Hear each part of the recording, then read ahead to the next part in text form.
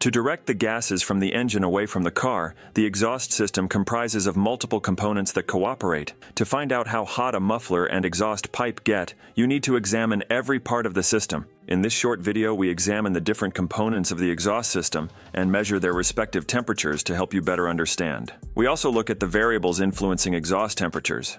How hot does a car exhaust system get? Depending on the component you are examining, the exhaust system's temperature can vary from 300 to 1,600 degrees Fahrenheit. Nonetheless, the temperatures of the various exhaust components are listed in more detail below. Muffler. The exhaust system is still fairly hot, even though the muffler is close to the end. The majority of mufflers can withstand temperatures ranging from 300 to 500 degrees Fahrenheit. The hotter the gases, the higher your engine's RPMs will be. Due to these extreme temperatures, you must exercise caution when replacing or repairing a muffler. Oxygen sensors. The exhaust system is equipped with oxygen sensors. The temperature can vary significantly depending on where you are looking. The first oxygen sensor will experience the most intense heat as it exits the engine, but it's also difficult for the sensors that come after the catalytic converter, particularly if it's overheated.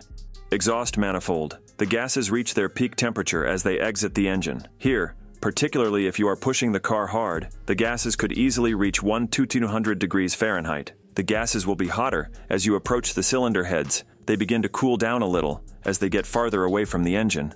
Catalytic converter. The catalytic converter has a higher temperature reading because a chemical reaction is occurring there. The majority of catalytic converters should reach temperatures of about 1,000 degrees Fahrenheit. The temperature may, however, increase noticeably if the converter overheats or if unburned gases pass through. Overheated converters can become bright red and reach temperatures of over 2,000 degrees Fahrenheit. Now let's talk about factors affecting heat from the exhaust system. Condition. The expected temperatures vary greatly depending on the state of the exhaust system and engine. Temperatures will increase if there are any constrictions in the exhaust system. Furthermore, the hotter the gases get, the harder the engine must work to generate power. The gases may surpass typical operating temperatures if the engine is overheating for any reason. Pipe length and design. Each exhaust system has a unique pipe diameter and design. The exhaust temperature is influenced by the pipe's length and width. Heat is lost in proportion to the distance that exhaust gases must travel. Higher pipe temperatures will result from the gases emerging hotter if they have a short distance to travel.